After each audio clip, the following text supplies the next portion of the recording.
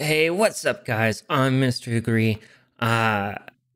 Some of you might know me from making one of the very first few ELS scripts for FiveM. Uh, Today, I'm going to be going over how to install my newer lighting system that's so much better. ELC, Emergency Lighting Control. Uh, there's really not a whole lot to it except for installing some metas for vehicles.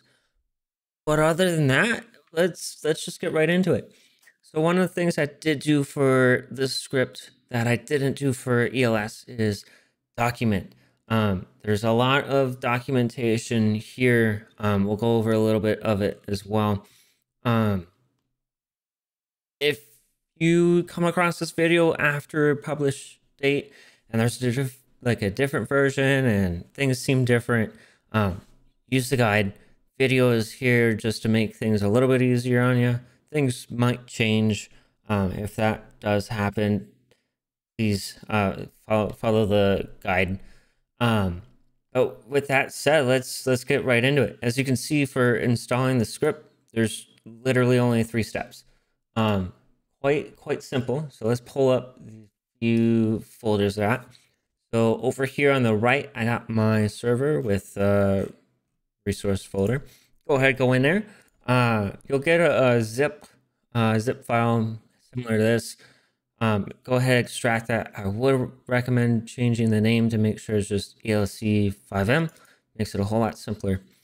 In there, we got the ELC Discord shortcut. You can double click that, join the Discord for any support, suggestions. Say you want to get more patterns than what's offered by default. You get that all there. Another shortcut for the documentation page as well. Other than that, there's not a whole lot with the resource. Go ahead, drag and drop it into the resource folder. Now, the things to know about ELC, this is going to be a paid resource. The reasoning behind that is to ensure that we keep the code as good as we can, and it also it incentivizes me to want to keep this best for the script. Adding new features, that kind of thing. There is going to be a kind of unique pricing structure. I'm going to touch on that just real quick before we get any more into this. There is going to be a one-time purchase option that gives you all the updates. It's going to be a little bit more on the pricier side. There is going to be a monthly option that's cheaper, but it will still get you all the updates. No additional fees, anything like that. And then there's going to be another plan that is just one version, and whenever you want to upgrade, you have to pay an additional price for that version. Doing it this way, it helps me because it shows me how you guys value my time, and it makes sure that I can value yours by giving you the best product that I can. With that in mind, this script is encrypted. The only real file you can be editing is the config.lua. This not only helps for when it comes to support, but it makes sure that I know exactly what code does what front to back, as if it was the back of my hand. There's documentation for the config. Biggest thing to note is the maximize performance. If you're having lag issues or your resource time is high, set this to true. It will make your life much more enjoyable with this script. Other than that, the script can automatically detect any patterns that are in the patterns folder and any VCF files that are in the VCF folder. If for whatever reason you want to disable a group of patterns or a vehicle, just append .disabled onto the end of the file, and then that will disable it from loading. Patterns, I didn't realize how many of you guys actually loved custom patterns in ELS up until I removed them. this is here to stay. I love it this way because since it is a new script, there's going to be so much new stuff. It is going to be limited on patterns at the start. There will be a pattern sharing Discord channel where you can share the JSON files for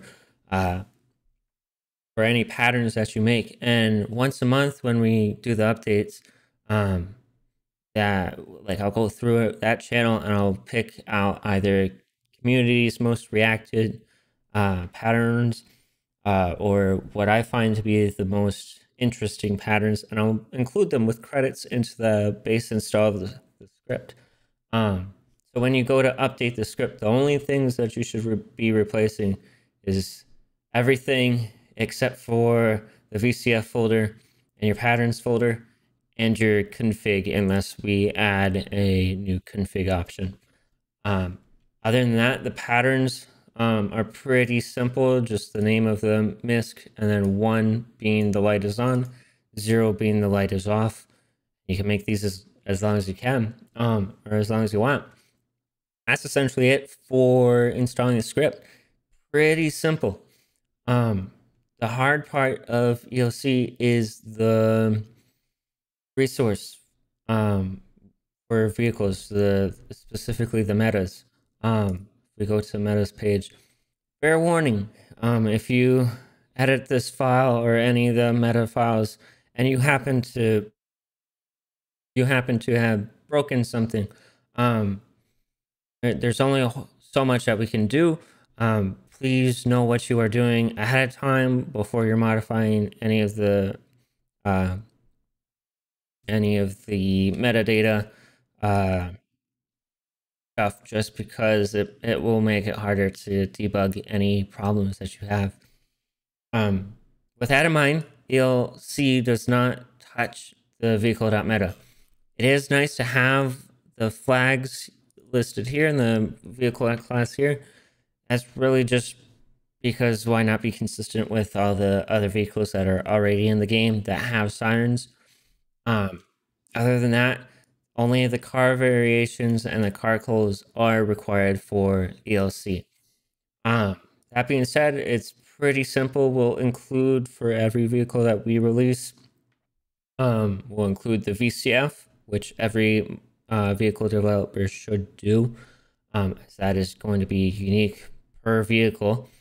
And then for us specifically, the default vehicles that you can get with the script, we're going to include it. I believe we'll end up including it as just a resource itself, one vehicle to one resource, but we'll make sure to have these available, which there also are on the documentation page. So installing the vehicles are as simple as just dragging the model into the stream folder, and then after that, dragging the whole resource over to the server resource file. That's simple. If you want to add more vehicles, it's as simple as just copying the item. Let me make this a little bit bigger. It's as simple as copying the item and then adding it one line down. I think the carcos.meta, it includes the mod kit that ELC will use. Do not change the name unless you plan to change the name also in the car variations file. If you do any more edits to the carcos.meta, please know what you are doing. Other than that, that really is the installation of ELC. With that in mind, I'm going to get my game up and running. I'll show you what ELC looks like with maximized performance disabled. Then I'll also show you it with maximized performance enabled.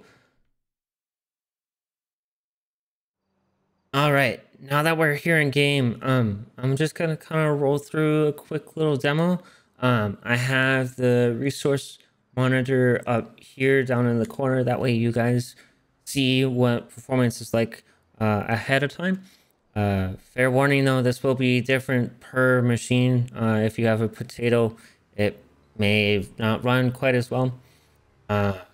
Little note too with performance, it's always going to be better when you're outside of a vehicle. When you're inside of a vehicle, it has to do a little bit more processing. Not a whole lot, but it does add a little bit of overhead. That in mind, let's go ahead, let's get the light bar on this vehicle. And then let's demonstrate. So with maximize performance disabled, so in the config that would be set to false, we give off environmental lights. That causes a lot of performance issues, just because it's a lot to handle. So let's go ahead, we'll start enabling lights. Oh, it helps if I restart the script. We'll give it just a second. There we go. Environmental lights. They are going to be a little bit less good looking on recording. That's just going to be because they are flashing. ELC does have front and rear lighting, just because it does offer a little bit more roleplay scenarios. Makes it a little bit more fun. But so that kind of gives you an idea of what to expect performance wise, with maximize performance on. I'm gonna go ahead and I'm gonna re-enable that. I'm gonna tab over real quick. I'm gonna turn back on maximize performance. Back over here, go ahead and restart the script. Go ahead, hop in the vehicle, and we'll give you a little bit of an idea of what performance is like without. So this is all lights going. As you can tell, no environmental reflections. I'd rather have performance over the environmentals. As you can see, it quite literally cuts it in half. Another cool feature about ELC, the panel can actually be moved. Kind of just something cool. Buttons on the panel actually work. So we can toggle on and off the different components. The only things that don't work currently are the whale, yelp, auxiliary, siren, and the air horn. Everything else does work. Yeah, that's essentially all I wanted to demo for you guys. There are a lot more options. The config file has quite a few. I'm always going to add more config options just because it is limited of what you can actually edit in the script. So if you want a different option, if you want something like that, let me know. One of the big things is keybinds. You can change them to whatever you want. You want to use ELS, like single player keybinds, go for it. This is also how it handles controller inputs. The script does not do anything specific for controllers, so if you don't have anything here, it's not going to have any controller support. So go ahead, bind controller stuff into the secondary slot. It's a little finicky to get it into the, like, to actually save, but honestly, it's so worth it to have such cool lighting.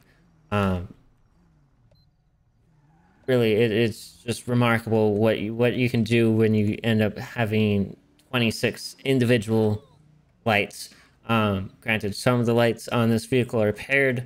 All 16 lights on the top light bar are separate, but that's how you install. That's how you install the metas. That's really all I got for you guys.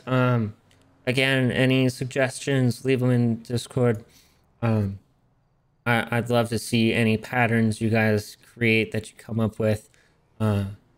Really, yes, this script is paid, but at the end of the day, I'm still doing this for the community. I want to add what you guys want, so let me know. Without that, have fun. Yeah, bye.